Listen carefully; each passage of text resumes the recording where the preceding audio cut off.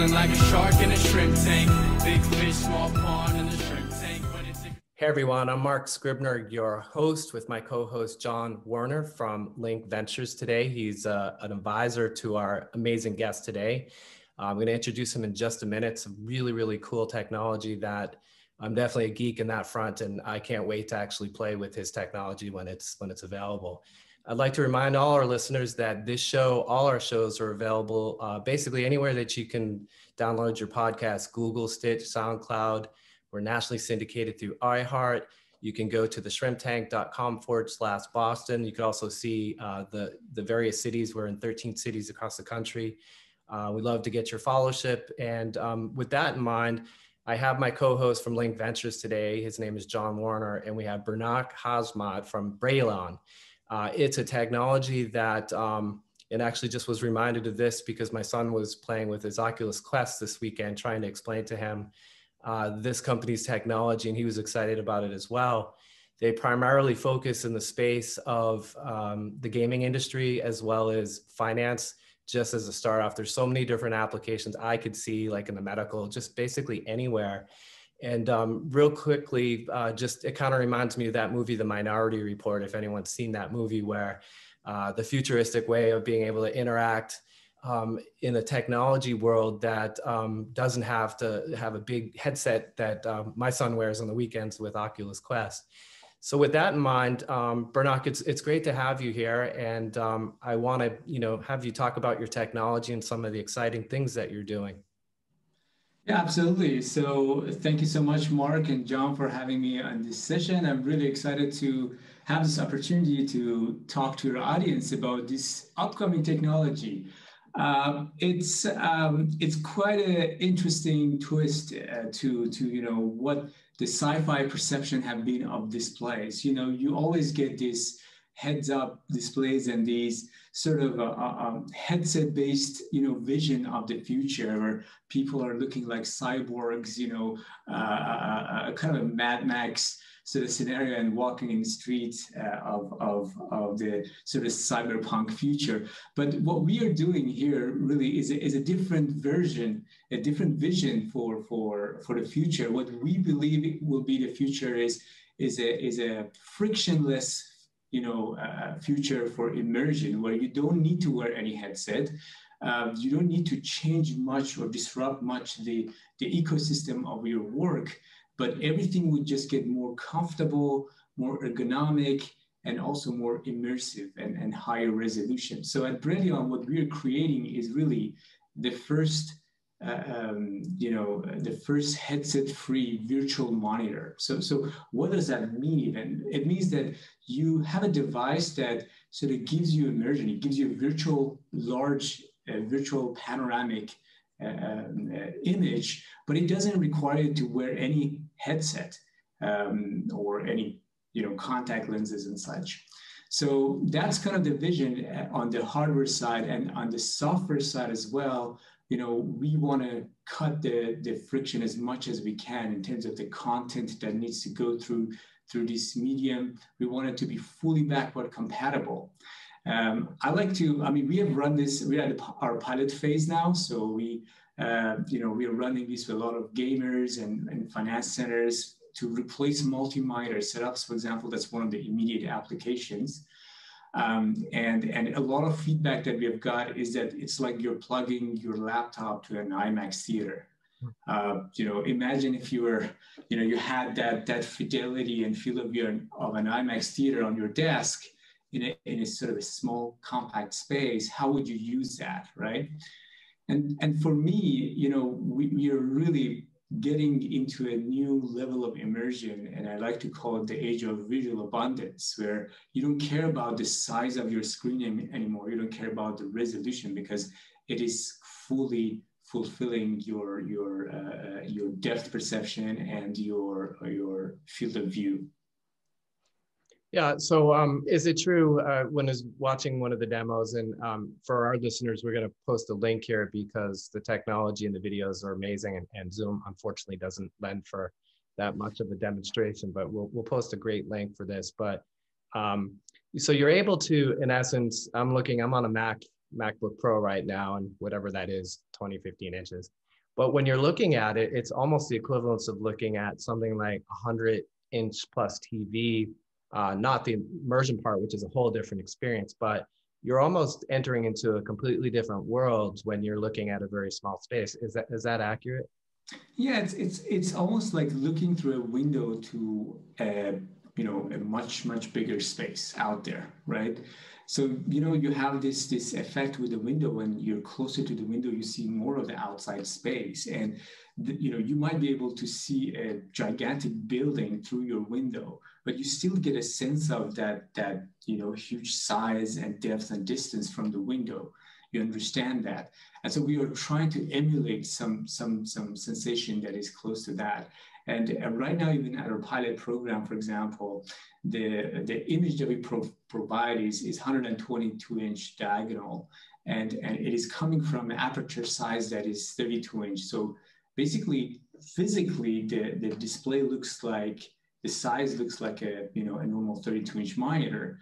But what you see through it is just much bigger than the physical size of that aperture. Mm-hmm. John, feel free to jump in. I'm obviously a geek with this stuff.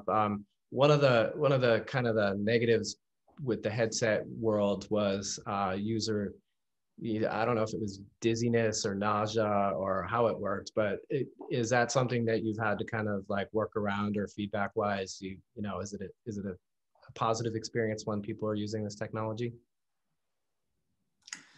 Yeah, so that's a great question.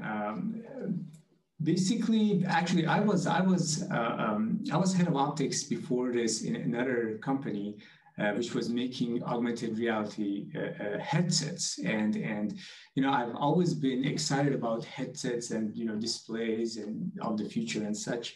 So the problem with headset though is that there's multiple fundamental friction. The first one is content, right? So you need to completely reinvent the content stream that you want to play in these headsets. The second problem is the ergonomics. You really have to wear something on your face, and that is just not comfortable. Like even if you get the headset down to like size of a small like swimming goggle or something like that, it is still not as comfortable as not having to wear anything, right?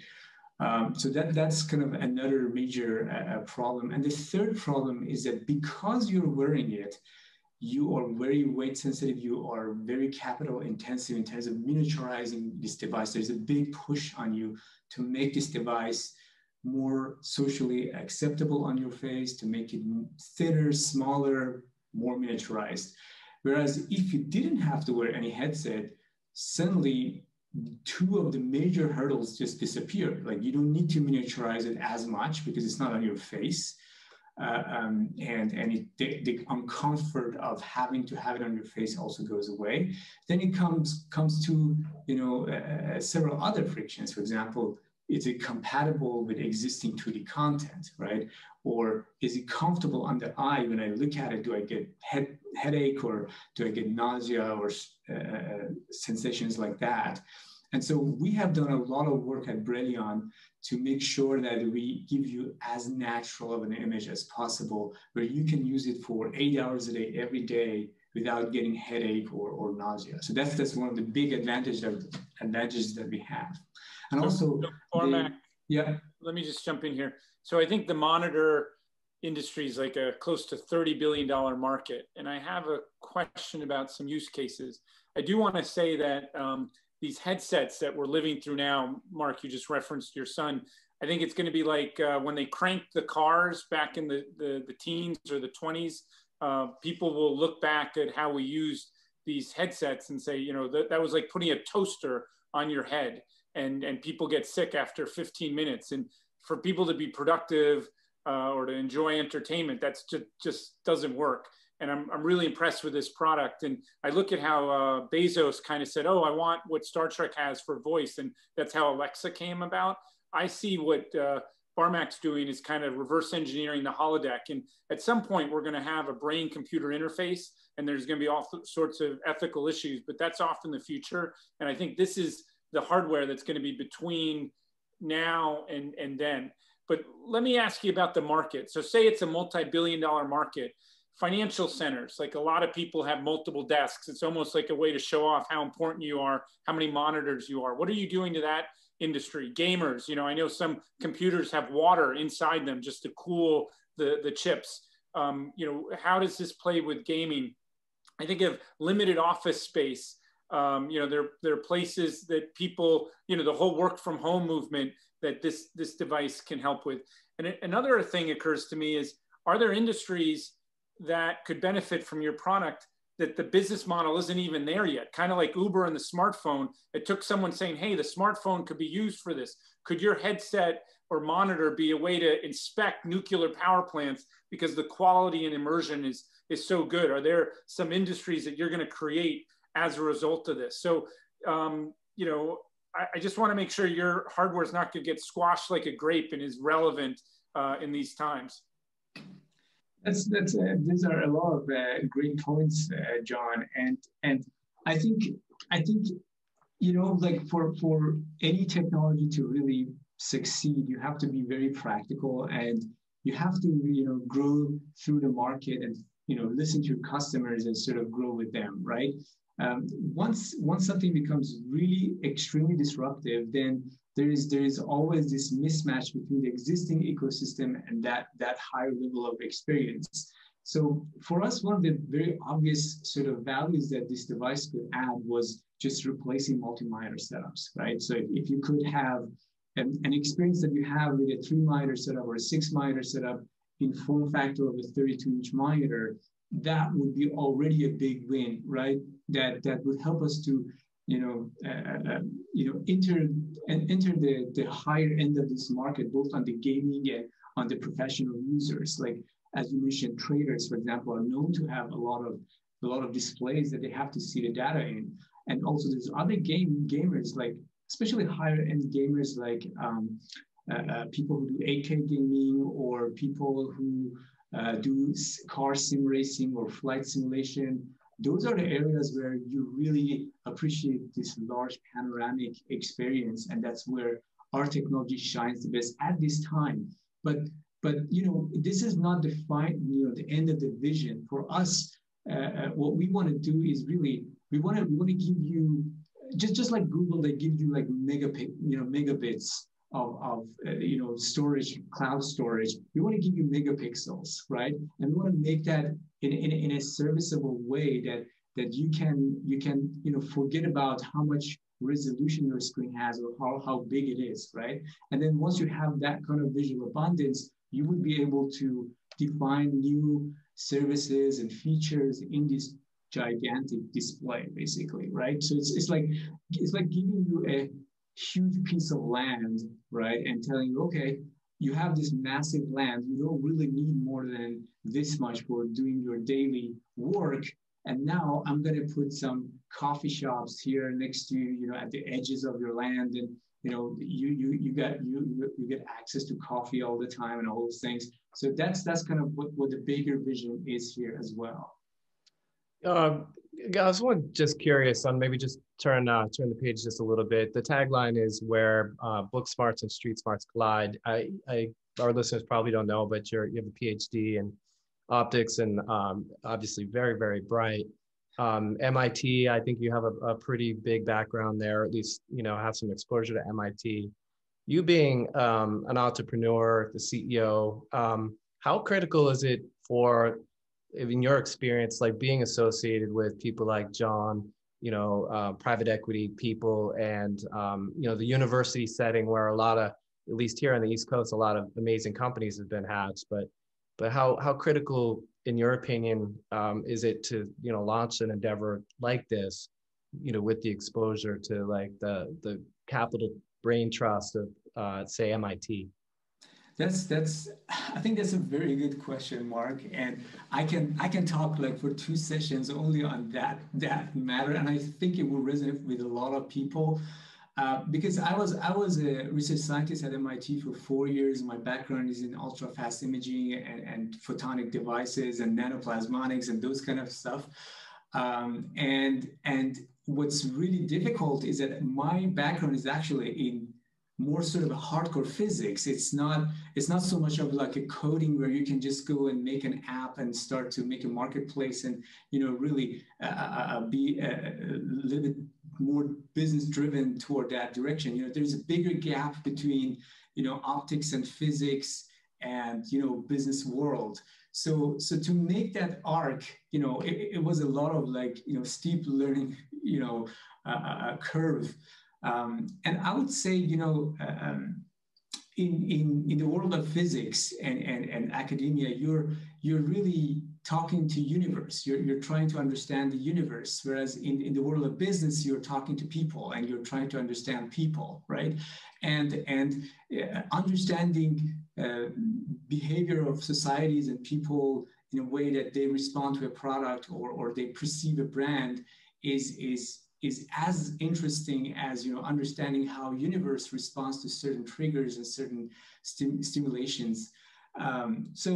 But there is a big gap, okay? So I'm not going to deny that. What I understood in this journey is that the world of entrepreneurship and business on the scale of you know, monetary scale, it is much more vast than the world of academia. The world of academia is much smaller. There's a very tight bubble in each area of expertise, and then you can get even finer to those expertise, and you have, you know, these celebrities in a certain area that are really good in that one narrow thing, whereas in the business and to do a startup, you have to become much more broader. You have to, you know, really broaden your vision. And that's why working with people like John, who are super connectors, you know, who can basically have this great communication skill with a massive number of people is really, really helpful. I think if you're really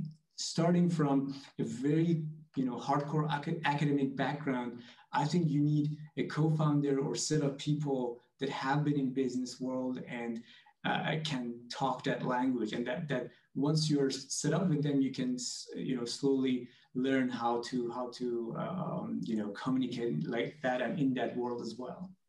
Yeah, so to consolidate, so, you know, to have someone that can augment your skills, and, you know, there's no tenureship in being an entrepreneur. You don't get a free pass. I mean, you either make it or you don't. But go ahead, John. I'm sorry. Yeah, no. So, Barmak, I've known you for years. I consider you part Leonardo da Vinci, part Tony Stark. You have a PhD, but you enjoyed drawing graphics and depicting what 50 years would look like and making accessible to everyday people, not just narrow IEEE, you know, PhDs, you know, who all use slide rulers to kind of communicate. You are incredibly creative. You've got a bunch of patents. I'm just wondering, is this device, are people going to like it? Is it going to become like the new oxygen that people are going to need to do work? Or is it going to be a nice to have that someone may buy it just to show off that they have it in their office, but it collects dust and it doesn't go anywhere? Like, how have you used your creativity to understand how people would use this and be more productive as opposed to a 2D monitor? I mean, you understand the two eyes and how they see things, and you're giving like a whole nother dimension with this product. But there's a graveyard of products that never made it that are epic fails. Like how are you making sure this isn't an epic fail? That's a, you know, that's a great tough question. But let me tell you about, you know, what we have here. You know, it's, and I will, you know, really take the clock forward and take you through the future, like step by step, on how this device will be perceived. It's really not about this single device that Brelyon is making. It's about this new vision, new discovery that tells everyone in the world that, hey, immersion doesn't have to come with a headset, right? And this, no matter if Brelyon, you know, if Brelyon succeeds or fails, this new chapter is going to continue in the future. So you're going to end up, that's like the next chapter in displays. Like, there's no way around it. There's no way that you can just keep having larger and larger physical monitors until your desk is like a wall, right? Like that's not going to happen. It's not practical. So at some point you really have to have virtual displays. So no matter, it's kind of like a, inevitable solution. Like you cannot escape from it. So this solution is coming, no matter if we win in bringing it to market or not. But now, taking you through the future, let me tell you how this device would feel in the initial years, and then how it would evolve. And at least this is what we want to do. So initially, this device would feel more proper for things like car sim racing, flight simulators, maybe some trading desks, people who have teleoperation centers. That's where you see this device being used, rather than being on all the desks around the world. And the reason for that is, of course, the manufacturing, the cost is not just going to be affordable for everyone to buy this device, right? And so you only get market fit in the places where your value is really appreciated so much to pay for that price.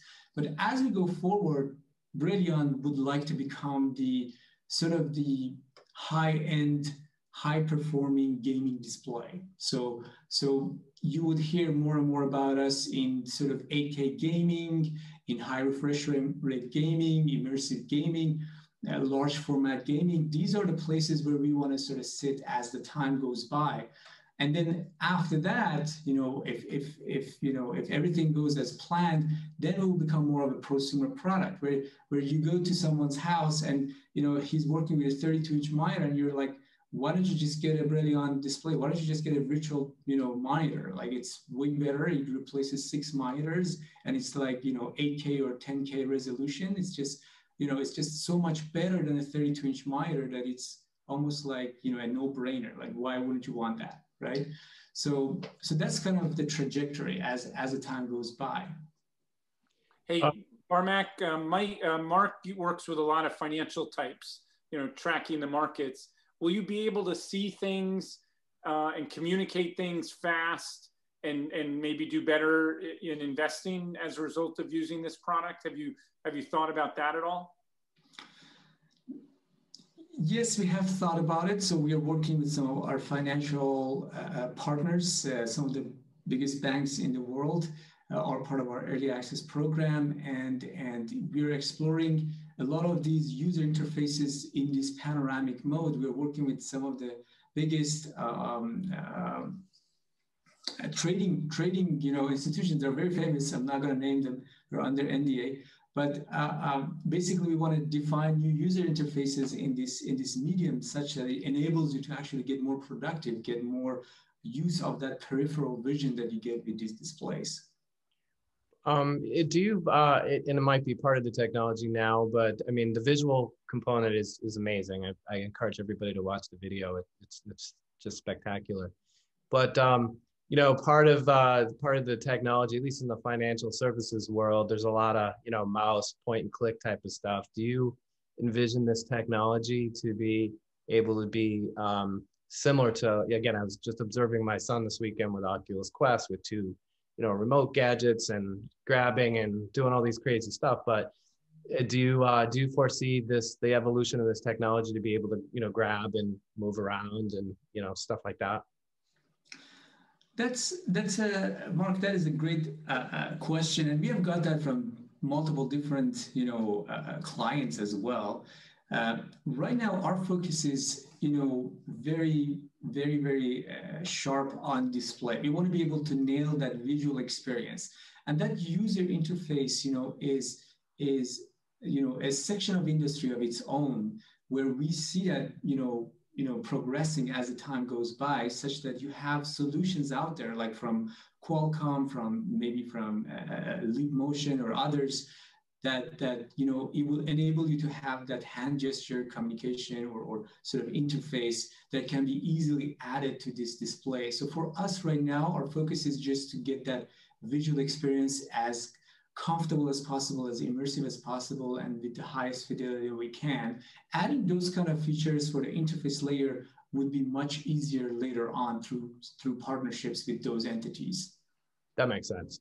So you're really focusing on what you do well and executing at that level, and the other services and partnerships just present themselves as they're available. Correct. John, go ahead. You had a question? Yeah. How much is 5G important here? I feel like there's the desktop, the laptop, the mobile, and the next wave of computing is going to be a combination of immersion, like the Matrix, to Iron Man, where it's digital information on the physical world, and it'll be contextual computing. But for us to get there, I think 5G latency bandwidth is going to be a big factor. You know, how much does bandwidth help your product, and how will that make the experience better for the user? That's a very interesting overlap that we are exploring as well. And to be honest, the 5G actually can open a lot of doors for new services in this type of medium. The truth of the matter is that if you ask someone that works in communication networks or displays, they're going to tell you, well, I don't know. It doesn't look like there's much synergy between, you know, higher resolution displays and 5G, because usually the network is connected to your laptop, and then your laptop or your computer through some graphics card has to run a higher resolution displays. But what if you could actually, you know, shortcut the graphics card or the graphics card of your laptop, or the HDMI links that it has to provide to the display through the internet. So that's one of the interesting areas that we're exploring, where you have a massive amount of pixels. Let's say you're running a 10K display, and this 10K display is given to you in a 155-degree field of view, for example. So it's really massive, high resolution, high fidelity experience, but your laptop is not doing most of the job to run the entire screen. Your laptop is just maybe running, you know, 4K of that screen, or putting some signal that is up-res through some internal chips, or through some edge computing, or through 5G. So those are scenarios where 5G can be helpful, where it can enable doing online, high resolution, high refresh rate experiences like gaming, for example. 5G is known to be great for gaming. And this basically is at the physical layer of that experience that 5G enables. Barmak, sorry, you go, Mark. Oh yeah, so you said something before I thought was really interesting. And again, I'm not an expert in this space by any means. It's fascinating stuff, but you know, a lot of the technology that was out there with the headset, you mentioned something about being backwards compatible. And I think a lot of times, like some of the, at least from a leisure perspective, like you have a limited title or games, the cost of, you know, writing these things, it's, you know, it's small, and, you know, we play, you know, Xbox as a family and stuff like that. But how critical, in your opinion, is the back end, making that simple, so titles and software or financial stuff doesn't have to be completely redesigned to work in this environment?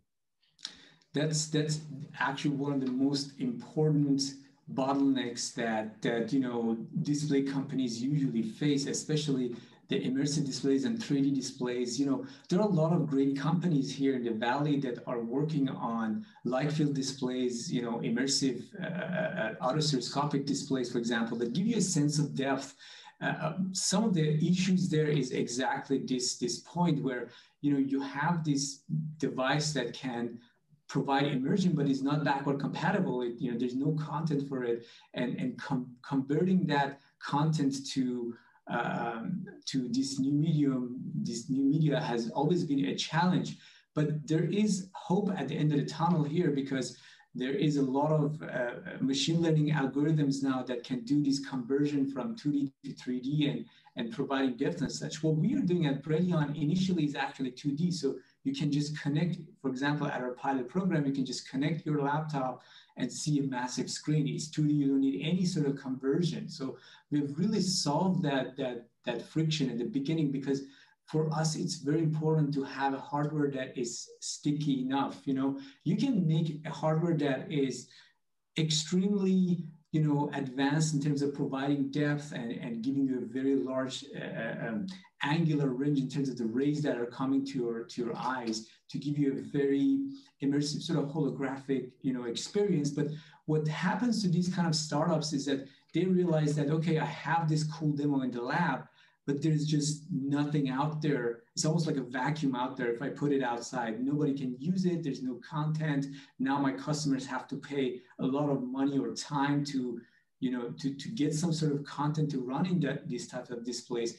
And we are saying that, what, let's dial back down on that depth and 3D. Let's first try to understand if this massive scale on 2D helps people, and there's no friction on the content on that side, so you can run. One of our demos is actually Forza Horizon 4, which is basically just a game. You just can play it in this. You can play any of the existing game in our display. It's like, imagine connecting your PlayStation into an IMAX theater, right? And just enjoying playing on that, right? So you can do that with our device today. So that's very, very important. But this doesn't mean that we don't want to bring more of that depth perception and 3D down the line. It's not a very smart strategy to put all those frictions in front of you right when you want to go to market. Good point. Barmak, how defensible is this? Like, could Samsung or Apple just steal your technology and create a version of it? And then do you eventually want to be bought by one of the major companies that play in hardware, or do you want to get a big market share of the monitor space and then pivot into some other things? What's your long-term play? Our long-term play is really bring this new category of experiences to the world where it's just like 10 times better than what you have today, right? We want to make your life much better, your experience of computers much better, and we see that would enable many more business opportunities in that medium, much easier than the existing headset-based platforms. So that's kind of our long-term vision. But in terms of other companies copying us, look, I mean, we have 10 patents in this domain. In the matter of one and a half year that we have been alive, basically, and one of our patents is already granted. Some of them are international. Most of them are U.S. patent pending. So we have tried to create as much IP footprint as we can and as our capital allows. Now, can't Samsung and Apple, our friends in these companies, can they replicate this? Look, there's multiple components to this technology. Some of them are macroscopic components, which are usually easier to replicate, and some of them are microscopic components, which are kind of harder to reverse engineer. You have to sort of have the capabilities to reverse engineer. But look, Samsung, replicated smartphones. Xiaomi replicated smartphones. I don't think there's anything in the world that is more integrated and hard and detailed as a smartphone. So there's always a possibility there, but then you have these legal frictions that you have to go over to if you want to do that, right? I think for them it would be smarter to just work with us rather than trying to actually. So are you like the Rolls Royce? Are you the Ferrari? Are you the Volvo of this space? And how big of a market share do you think you can get, or do you want to get? That's exactly what I wanted to touch on. Basically, we are internally we like to say we are like the Lamborghini of this place. So initially we're going to be the Lamborghini, right? It's like the Tesla Roadster kind of stuff, and then we want to ramp up the production and do Model S and then Model 3. So it's kind of the same strategy, and it makes sense, that strategy, because initially when you're really getting to the market, the Samsungs and Apples are like, okay, this market is really small, it's not interesting for me. And so you're making progress there, positioning yourself as the Lamborghini, is a high price, low volume kind of an experience.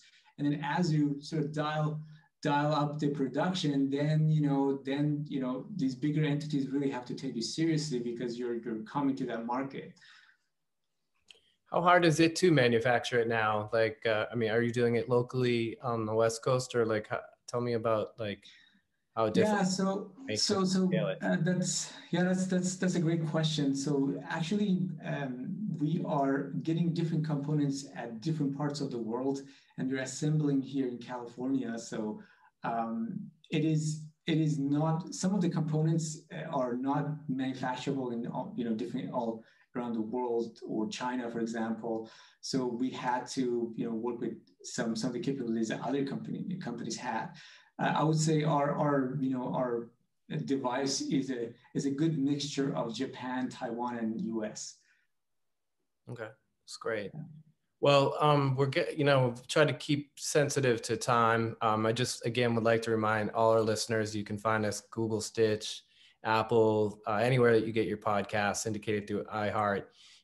We are now becoming one of the biggest entrepreneurial podcasts in the country. So for our listeners, last question from Barmak. Yeah, go ahead. Yeah. Barmak, you've done terahertz, you've done femto photography, you've done a lot of innovative technology. How fun is it working on this? How does this compare? And then for the listeners, and Mark has built up a great audience. How can they help? How can they benefit from your innovation as an investor or as a technologist? What do they need to know? What help do you need to go to the next level? Yeah, I mean, we have a lot of social feeds that, if you help us to grow awareness on what we are doing, of course, that will be helpful. Our website is Brelyon.com, and we have a page. If you search Brelyon on LinkedIn or Facebook, we are there as well. We have Twitter page as well. So any of those would help to spread the word around. And that can be helpful. We are raising capital as well, so that's going well. And I think working with some of the top tier investors that have experience in hardware or hard tech, that's something that that's always a pleasure. So that's kind of the on the help side, and on the my background, as you said, I have this, a decent history of working in different ideas in physics and optics, and a lot of like futuristic visions of the world. And at some point in academia, I was like, I don't want to just publish papers anymore. I really want to like change. I want to bring some of this idea to the world. And the only way that I saw that would be possible was to just actually start a team that we really build these things and put it outside in the world. So that has been really much more rewarding when you bring gamers in front of this device and they're like, wow, I didn't know this would be possible, and that moment is really, really rewarding. It's almost like, publishing a nature paper or whatever, satisfies you in academia. Well, give us a promise that you come back when this is widely or universally adopted. We'd love to see the progress. Absolutely. And we wish you much success in your endeavor. Below this video, all of Barmak's information, links, social feeds will be here. Just click on that, follow him for sure. And on behalf of John, I'd like to thank you for your time today. It was great, and we wish you tons of success. Thanks, Mark. Thanks, John. And hope to see you soon. I've been feeling like a shark in a shrimp tank. Big fish, small pond in the shrimp